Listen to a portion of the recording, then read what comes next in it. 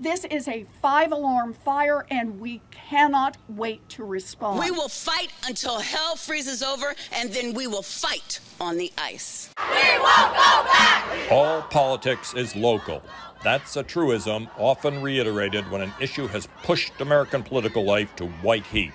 But not anymore. I'll start with the babiest of the babiest of the baby steps. Because for progressives running the Democratic Party, all politics is national. Open abortion clinics on federal lands and red states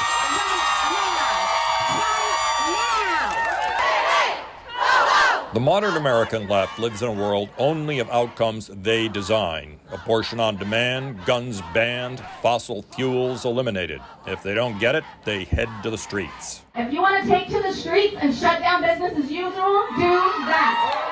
Following the protest in the wake of the Supreme Court's Dobbs decision, one almost forgets the closely reasoned and detailed opinion by Justice Alito with concurrences by Justices Kavanaugh and Thomas. I refuse to go backwards. But who cares about details like that anymore? We don't care if people die! Ever since a draft of Justice Alito's opinion was leaked, sidewalk protesters besieged his and Justice Kavanaugh's homes while a high fence rings the Supreme Court building. When Roe came out, we didn't burn down the Capitol as conservatives. We didn't go to liberal justices' homes and try to intimidate them. For now, we're going to focus on two statements in Justice Alito's decision that take the discussion past abortion, if that's possible. The opinion quotes from Justice Scalia's dissent in Casey, the successor decision to Roe, in which Roe, Scalia writes, destroyed the compromises of the past, rendered compromise impossible for the future, and required the entire issue to be resolved uniformly at the national level.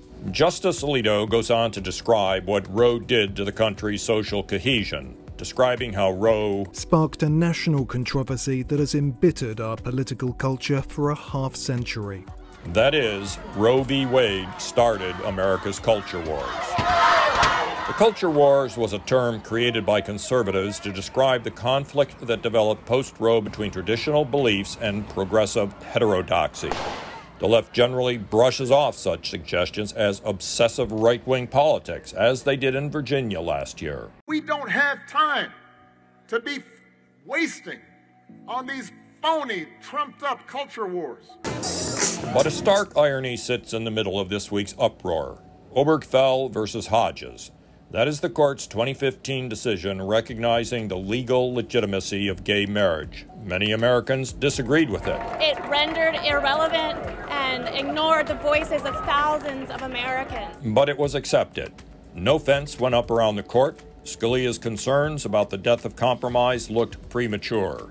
But within months of Obergefell, the transgender rights issue erupted, focusing, incredible in retrospect, on bathroom access. This is the gender-inclusive bathroom that I just established with my school.